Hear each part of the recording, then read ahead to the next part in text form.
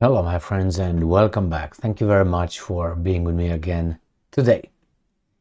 Now, that's a very surprising piece of news, and that is Donald Trump, the former US president, was asked during an interview if he would consider Tucker Carlson as his running mate, vice president.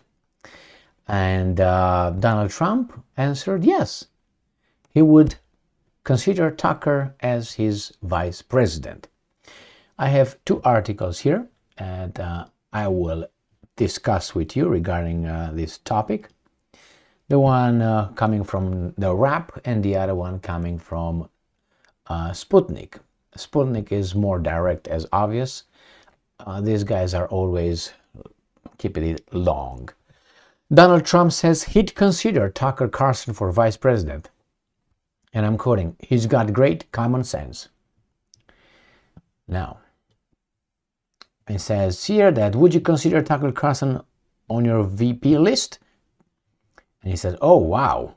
First of all, I did my first, you could call it counter-programming, but I won't call it that. But Tucker wanted to do an interview during the first debate, Trump said. And I think, we broke every record in history. I think it hit over 300 million people, but it was for the evening over 207 million, then got to 275 million within a day or two. So he's talking about how much success he had in by being with Tucker or talking to Tucker. And here it is.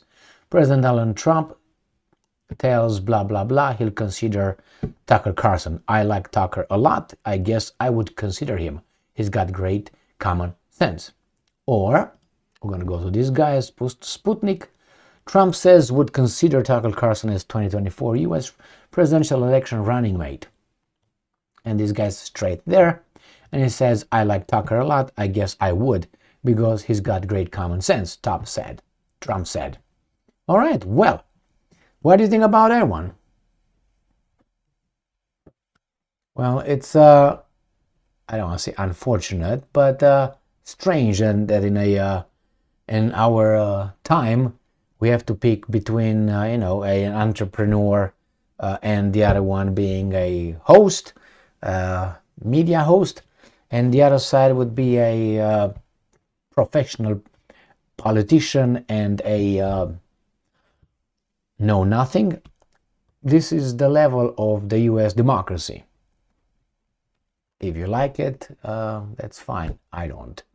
And we can play this game as Trump, Tucker, this and that, as Joseph Stalin said, according to some. Well, let them vote when he was asked about democracy and allowing the Soviet people to vote. He said, let them vote, as long as we are the ones counting the votes. So the same here. Let them vote. They're going to let us vote for whomever over there, as long as someone else is counting the vote. And once they get in the office, I don't think they will have much power. Why?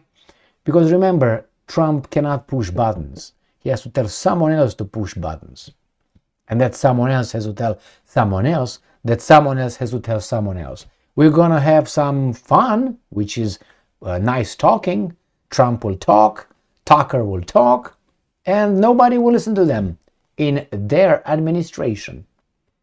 That's what happened in the first Trump administration. Trump was picking his, secretaries of certain departments, and those guys were not even following his directives. And if they were following and barking down, chain of command, they were not listening. The bureaucracy was already, how should I put it, having its own interest. And what would you do? They just postponed. Yes, we'll do it. We're going to do it, Mr. President. And then you fire the guy, get another one, the same thing. Why? Because you have to fire a lot of people down there.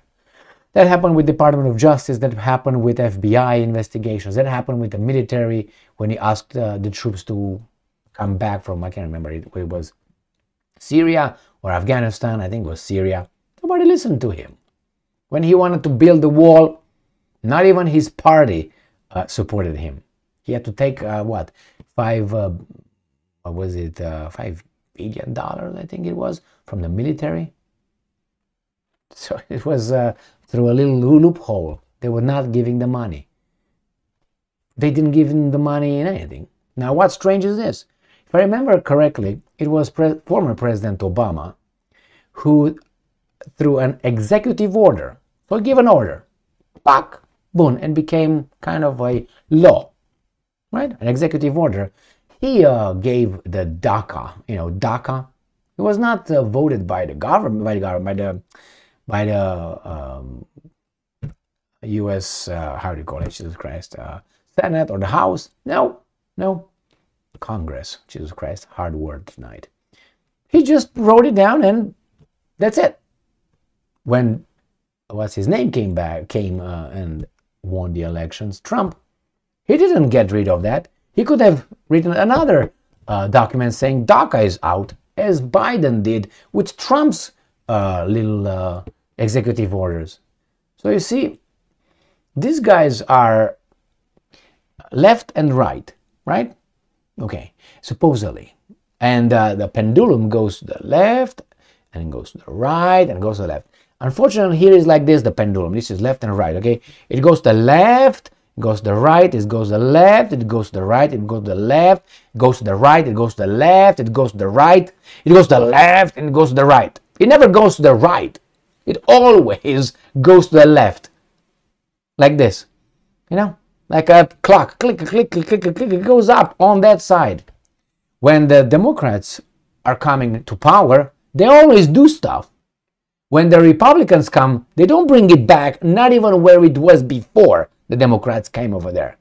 If you look at the trend in the US politics and our law and blah, blah, blah, things are going left all the time. And when these guys are coming, supposedly fight for our rights, when they get the power, they don't do anything. They come back a little bit, or maybe they stop right there.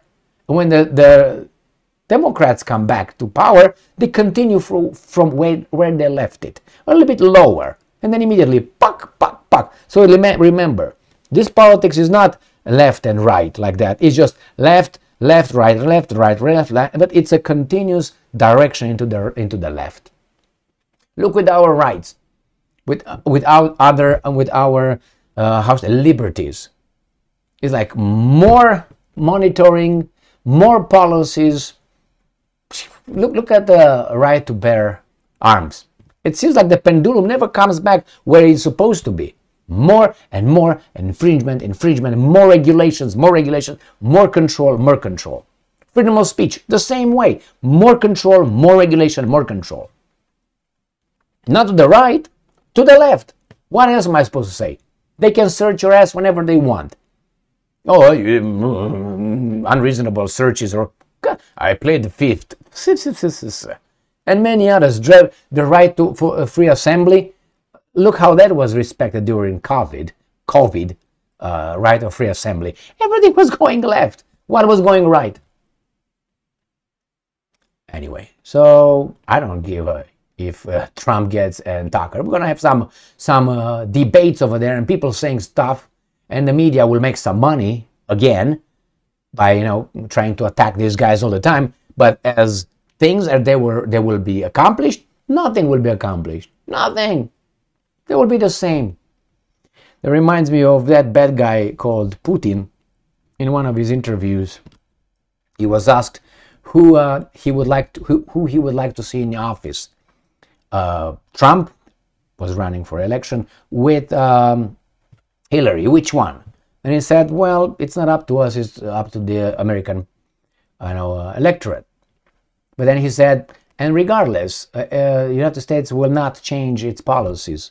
The policies, he said, a little bit veiled, are already set in place. It doesn't really matter. If he said, I dealt with 5 American leaders, I think he said, and I noticed that and he gave the example of Barack Obama, who was well-intended and, promises during the campaign. And when they get into the office, they go back to the same thing. So during the campaign, they say all kind of stuff. We're going to do this, we're going to do that. Like it takes another direction. And when they get in the office, they go the same direction they were going for the whole this time. And he gave the example of Guantanamo Bay, that prison, that military base in Cuba. Putin gave it. He said Barack Obama ran on one of his promises during his campaign that he was going to close that military base or whatever prison in Cuba. He said that what he said before. When he got in the office, did he do it? He said, did they let him do it? That's the way he phrased it. Did they let him do it? No.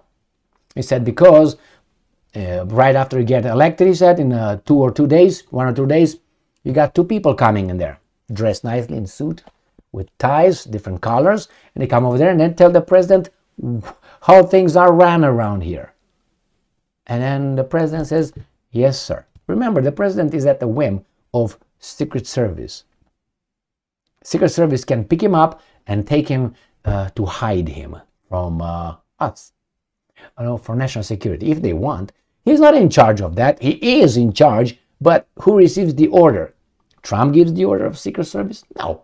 They get their order from their superior chain of command. Do you think he's going to question the order given? I'm not sure if I should go and protect the president by kidnapping him and putting him in a van and getting him in that forest that you're calling outside of the city, right? He's not going to say that. He's going to say, yes, sir, like a machine that he is. Pick him up and get him where he was ordered to take him. Who ordered him? Not Trump. Thank you very much for being with me again today. So, doesn't really matter. Stay strong, stay smart, look for the truth, and be just.